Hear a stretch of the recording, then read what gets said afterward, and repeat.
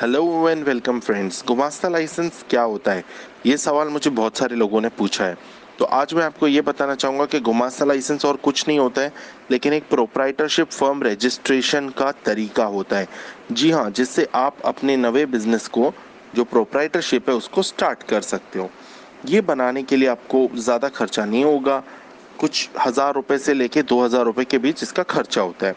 साथ में इसको बनाने के लिए आपको पेपर्स लगेंगे, आपका पैन कार्ड, आधार कार्ड, फ़ोटो। जी हाँ, पैन कार्ड, आधार कार्ड, फ़ोटो। अगर आपकी ऑफिस है तो बहुत अच्छी बात है, अगर ऑफिस नहीं है तो आप घर के एड्रेस पे भी ये लाइसेंस बना सकते हो। जी हाँ, अगर आप ये लाइसेंस बनवाना चाहते हो तो हमारा नंबर नीचे दिया हुआ है, जो मैं रिपीट भी कर रहा हूँ, 9029093494। जी हाँ, 9029093494।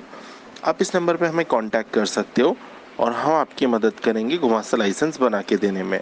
अगर आपको कुछ भी डाउट है तो आप नीचे हमारा व्हाट्सएप का लिंक भी दिया हुआ है, उस पर क्लिक करके हमसे चैटिंग कर सकते हो।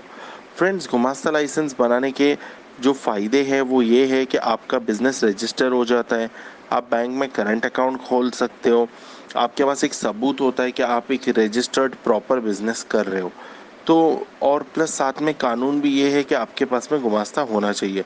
तो मेरी सजेशन ये है कि अगर आपके पास गुमास्ता नहीं है तो इंतज़ार किस बात का, फ़ोन उठाइए, हमें कॉल कीजिए और हम आपकी मदद करेंगे गुमास्ता लाइसेंस बना के देने में। मुझे उम्मीद है आपको ये वीडियो अच्छा लगा होगा। आप अगर किसी और टॉपिक पे चाहते हैं कि मैं वीडियो बनाऊँ आपके लिए, तो आप मुझे नीचे कमेंट बॉक्स में लिख के दे सकते हैं। फर्स्ट टाइम देख रहे हैं तो चैनल को ज़रूर सब्सक्राइब करें।